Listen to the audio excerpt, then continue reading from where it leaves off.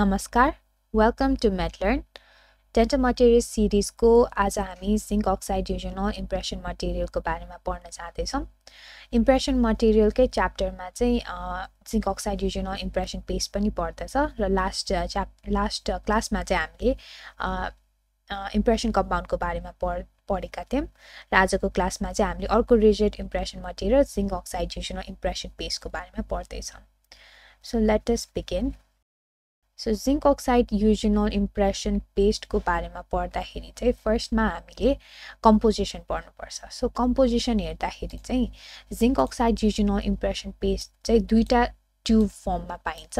दुईटा ट्युबको पेस्ट फर्म्सहरु पाइन्छ हैन। So there will be a base paste र अर्को भनेको चाहिँ एसिडरेटर पेस्ट पाइन्छ। So base paste मा चाहिँ के हुन्छ त भन्दाखेरि जिंक अक्साइड हुन्छ which acts as the main component. त्यसैगरी vegetable or mineral oil हुन्छ which acts as the plasticizer and makes the masks the irritant action of the eugenol. So eugenol ले जुन irritative action देखाउँछ नि त्यसलाई चाहिँ mask गर्ने काम गर्छ। त्यसैगरी accelerator paste मा चाहिँ eugenol अथवा oil of clove हुन्छ which reacts with the zinc oxide. So base paste मा भएको zinc oxide सँग यो react गर्छ। त्यसैगरी gum or polymerized rosin हुन्छ which speeds the reaction and increases the homogeneity of the mix. अर्को भनेको calcium chloride हुन्छ which accelerates the setting reaction, so decreases the setting time. अर्को भनेको चाहिँ Canada and Peru balsam हुन्छ which improves the flow र mixing property of the mix. So this was the composition of the zinc oxide eugenol impression paste. अब हामी some classification of this impression material. So it can be classified as irreversible. भन्नाले setting reaction is irreversible. That means it cannot be reused once it sets. अनि when it sets, it is a rigid material. It is mucostatic भन्नाले tissue displacement देखाउँदैन र edentulous patient मा चाहिँ impression लिनको लागि use गरिन्छ. So it is classified as this. So according to ADA specification number 16 चाहिँ दुईटा टाइपहरु छन्. So type 1 भनेको चाहिँ hard type हो जसको चाहिँ final set occurs within 10 minutes भने soft type चाहिँ final set occurs within 15 minutes. So after the classification अब हामी चाहिँ manipulation मा. So कसरी manipulate गर्ने त भन्दाखेरि first मा we arrange the materials जसमा हामीलाई चाहिन्छ glass slab, त्यसैगरी mixing stainless metal spatula र अर्को भनेको zinc oxide eugenol impression paste को दुईटै paste form, based as well as the accelerator र Macintosh sheet भनेको त mandatory भइहाल्यो। त्यसपछि चाहिँ हामी चाहिँ proportioning कसरी गर्ने त भन्दाखेरि equal lengths of both the paste should be taken in the glass slab. So equal width र equal length को पेस्टहरु लिनुपर्छ। त्यसपछि mixing start गर्नको लागि हामीले दुईटै two equal lengths of paste of same width are squeezed at first in the glass slab हैन। त्यसपछि चाहिँ अब flexible stainless steel spatula को मद्दतबाट चाहिँ mixing गर्छौं र both the paste are collected with the spatula and mixed until a uniform color is observed. So uniform color नआएसम्म चाहिँ हामी mixing गरिराख्छौं and the mixing time चाहिँ हाम्रो 1 minute हुन्छ or 60 seconds. यो hand mixing भयो भने हामीले mechanical mixing पनि गर्न मिल्छ which is done in the rotatory mixing device which has the special circulating mixing pads. र यसबाट गरिएको जुन mix हुन्छ नि त्यो चाहिँ it is faster पनि र uniform mix बनेको हुन्छ जसमा चाहिँ less voids र bubbles हुन्छ. So hand mixing र mechanical mixing मा obviously mechanical mixing is much better, but हाम्रो clinical practices हरुमा चाहिँ preclinicals हरुमा चाहिँ हामीले hand mixing नै गर्छौं. So अब हामी चाहिँ setting reaction मा. So setting reaction मा के भइराछ त भन्दाखेरि when the both pastes are mixed, the acid base reaction occurs to form a chelate and this process is known as chelation. So के भइराछ त zinc oxide is mixing with water to form the zinc hydroxide र zinc hydroxide as the base reacts with acid to form the zinc eugenolate र water. So अब initial setting time भन्ने छ. Initial setting time भनेको चाहिँ it is the time period from the beginning of the mix until the material ceases to pull away or string out when the surface is touched. So suppose यो चाहिँ हाम्रो glass slab हो जसमा चाहिँ हामी mix गरिराछौं र यो चाहिँ हाम्रो uniform mix obtain भयो अनि त्यसपछि यो जुन spatula छ नि यसले चाहिँ हामीले यसलाई यसो छोएर टच गरेर यसो माथि लियो भने चाहिँ the material ceases to pull away or string out. So यो जुन अवधि हुन्छ नि टाइम पिरियड हुन्छ नि from the beginning of the mix until the material सिजेस to pool away or string out यो अवधि अथवा टाइम ड्युरेसनलाई नै भन्छ initial setting time So impressions should be seated in the mouth before the initial set. So यो initial set हुनुभन्दा अगाडि नै impression चाहिँ हामीले मुखमा राखिसक्नुपर्छ अनि final set occurs within 10 minutes for type 1 र type 2 को लागि चाहिँ 15 minutes हामीले अघि डिस्कस गरे जस्तै है अब चाहिँ हामी चाहिँ what are the factors that affect the setting time first मा छ particle size if the particle size is small and if it is coated with acid भने चाहिँ हाम्रो सेटिङ टाइम चाहिँ घट्छ सो सेटिङ रिएक्सन चाँडो भइरहेको भयो त्यसैगरी एसिलरेटर्स लाइक जिंक एसिटेट र ड्रप अफ वाटर और acetic acid which is more effective then water they will act as एसिलरेटर thus decreasing the setting time भने longer mixing time leads to shorter setting time अर्को चाहिँ high atmospheric pressure र humidity जुन छ यसले चाहिँ they act as accelerators thus decreasing the setting time यो पनि बुझिन्छ भने setting time can be increased also by cooling the slab so suppose this is our slab अब यो slab लाई चाहिँ हामीले cool गर्यौं भने चाहिँ हाम्रो setting reaction चाहिँ घट्छ के setting reaction चाहिँ बिस्तारै हुन्छ that means setting time will be increased त्यसै गरी final factor भनेको retarders हो which are oils or waxes र retarders हरुले चाहिँ setting reaction लाई slow गराइदिन्छ जसले गर्दा setting time चाहिँ prolong हुन्छ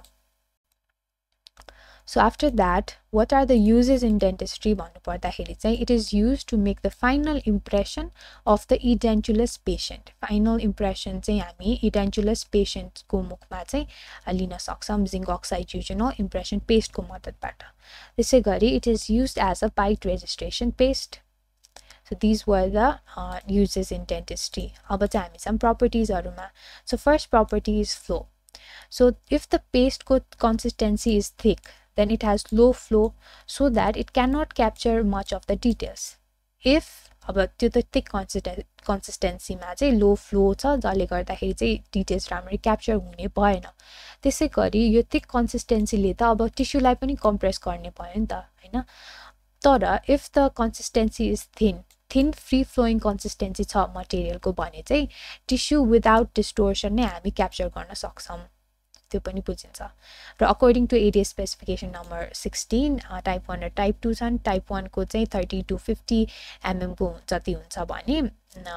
type 2 को चाहिँ 20 to 45 mm जति हुन्छ र क्लिनिकली चाहिँ जुन हाम्रो zinc oxide eugenol impression material छ नि impression paste हुन्छ नि it has good flow So अर्को property detail reproduction को लागि it is obviously having the good detail reproduction because of the good flow property भने अब dimensional stability कस्तो छ त भन्दाखेरि it is quite satisfactory किनभने it has negligible shrinkage of less than 0.1% र no significant dimensional change occurs त्यो त हामीले भनि नै सक्यौं हैन अनि impression can be preserved indefinitely without change in shape that results from relaxation or any causes of warping यो spelling मिलेन यो चाहिँ खास WARPING हुनुपर्ने हो है so just correct that so other causes of warping and this condition can be satisfied only if the tray material is dimensional stable so dimensional stability चाहिँ overall मा it is quite satisfactory भनेर बुझ्नु पर्यो Then let's go to another property जुन चाहिँ हो strength compressive strength चाहिँ it is approximately 7 MPa 2 hours after the mix so mixing गरेको 2 घण्टा पछि चाहिँ it has the compressive strength of approximately 7 MPa it sets to a hard and rigid mass and it should resist the fracture or distortion when removed from mouth so यो पनि बुझिन्छ त्यसपछि चाहिँ अब हामी जाम biological consideration मा so some patients feel burning sensation in the mouth due to presence of eugenol यो eugenol जुन चाहिँ accelerator paste मा थियो नि it causes tissue irritation के जसले गर्दाखेरि burning sensation हरु आउन सक्छ mouth मा patient को so to prevent this irritation non eugenol impression paste हरु पनि use गरिन्छ So अब चाहिँ हामी जाम advantages हरुमा advantages मा चाहिँ first मा छ it captures the accurate surface detail because of the good flow property त्यसैगरी it has satisfactory अथवा good नै dimensional stability भन्नु पर्यो अनि it does not require separating media as it does not stick to the cast सँग stick नहुने हुनाले चाहिँ सेपरेटिङ मिडियाको जरुरत पर्दैन त्यसैगरी इट इज करेक्टेबल सो कुनै पनि मिस्टेक छ भने चाहिँ हामीले त्यो इम्प्रेसनमा चाहिँ करेक्ट गर्न मिल्छ त्यसपछि we have it can be checked repeatedly in the mouth without deformity यो पनि बुझिन्छ अर्को भनेको enough working time to complete the border molding so it has enough working time and it also has sufficient body so as to make up for any minor underextension in the tray itself under impression making so it has a sufficient body to make up for the minor under extensions right त्यसपछि चाहिँ हाम्रो छ disadvantages so what are the disadvantages of zinc oxide eugenol impression paste भन्दाखेरि first मा त eugenol छ त्यसमा so it causes burning sensation and irritation त हामीलाई थाहा नै छ है त्यसैगरी अर्को भनेको चाहिँ it sticks and adheres to the tissue so it might be uncomfortable to the patient अर्को भनेको चाहिँ it requires special tray or for the impression making so it requires a special tray for impression making अर्को भनेको चाहिँ it cannot be used for making the impression where there are undercuts due to its rigid or inelastic nature so यदि undercuts छ भने चाहिँ त्यसबाट निकाल्न चाहिँ it will be very difficult undercuts बाट निकाल्न चाहिँ गाह्रो हुन्छ as it sets into a rigid or inelastic material so finally अर्को भनेको चाहिँ छ हाम्रो disinfection so how do we disinfect the जुन impression हामीले लियौं नि zinc oxide eugenol impression paste को मद्दतबाट त्यसलाई चाहिँ कसरी disinfect गर्ने भन्दाखेरि first मा त it is rinsed and placed in the disinfectant solution rinsing ले चाहिँ के गर्छ भन्दाखेरि it removes the saliva and other contaminants अनि 2% of alkaline glutaraldehyde solution चाहिँ it is used as the disinfectant solution which is organic compound or oily liquid so यति भइसकेपछि we also have to know about the non-eugenol paste non-eugenol impression paste भनेको चाहिँ कस्तो हो भन्दाखेरि so यसको डिटेलमा जाँदाखेरि to get rid of the burning sensation or irritation due to eugenol so अघि हामीले यसको डिसएडभान्टेजमा पढ्यौं कि eugenol को प्रेजेन्सले गर्दाखेरि चाहिँ पेशेन्टलाई burning sensation आउँछ जसले गर्दा इरिटेसन हुन्छ भन्यौं नि so to get rid of this problem non-eugenol paste हरु चाहिँ डेभलप गरिएको हो this made it unacceptable यो जुन burning sensation or irritation को कारणले गर्दाखेरि चाहिँ it was unacceptable to some patients and in cases where the surgical paste were worn for several weeks so धेरै समयको लागि त्यो पेस्ट राखिराख्नु पर्यो भने त obviously it will be impossible and unacceptable to the patient हैन so यस्तो भएको कारणमा यस्तो भइराको थियो हैन so यसलाई चाहिँ हटाउनको लागि non-eugenol impression paste were developed so यसको कम्पोजिसन हेर्नु पर्दाखेरि चाहिँ यसमा के छ त भन्दाखेरि पहिलाको जस्तै दुईटा पेस्टहरु छन् बेस पेस्ट र रिएक्टर पेस्ट बेस पेस्टमा छ जिंक अक्साइड गम अनि लोरोथाइडोल त्यसपछि रिएक्टर पेस्टमा चाहिँ कोकोनट फ्याटी एसिड र रोजिन छ रोजिनले चाहिँ थिकनिङ गराउँछ अनि क्लोरोथाइमोल पनि हुन्छ which acts as the bacteriostatic antibiotics like tetracycline पनि can be added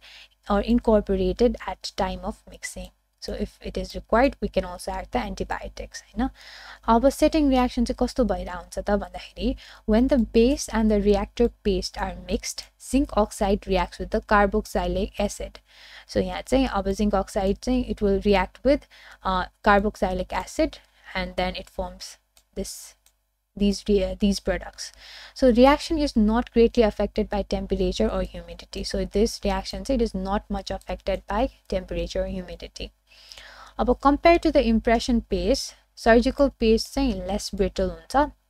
यो impression paste भन्दा चाहिँ surgical paste जुन surgical conditions हरुमा राख्नको लागि युज गरिएको हुन्छ नि त्यो चाहिँ less brittle हुन्छ and